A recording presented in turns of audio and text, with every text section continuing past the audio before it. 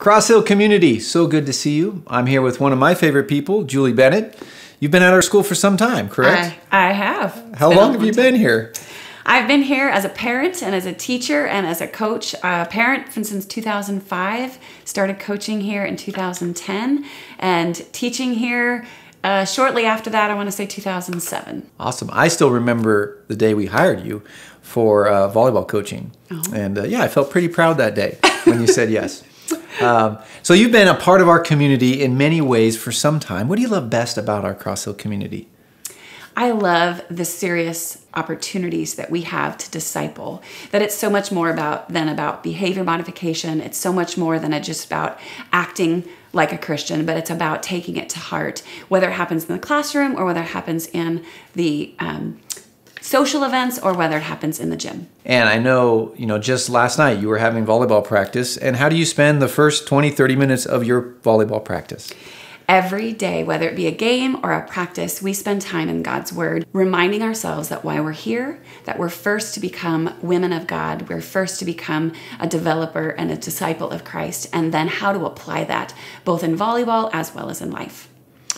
And not only are you training these young women to be excellent disciples of Jesus, but they're pretty good at volleyball too. That they are. So we just qualified for the state playoffs. Tell us a little bit about the team you have this year. It is so exciting. We have a very young team. I have 4 freshmen, and yet they all start. I have 3 seniors and then no sophomores for that matter. But we have taken the league just a little at a time, and we've just finished districts on Saturday, taking second in districts, which is our first actually, and we're headed to our first round of state on Wednesday. One of the best parts of being a part of this community is the memories that we share with our students. Tell me about the memories that these girls are having as a part of this volleyball season. These girls have developed such a great relationship with each other. Not only do we play on the court, but we have heart sisters in which we pray and interact together, but then they also just laugh and have fun.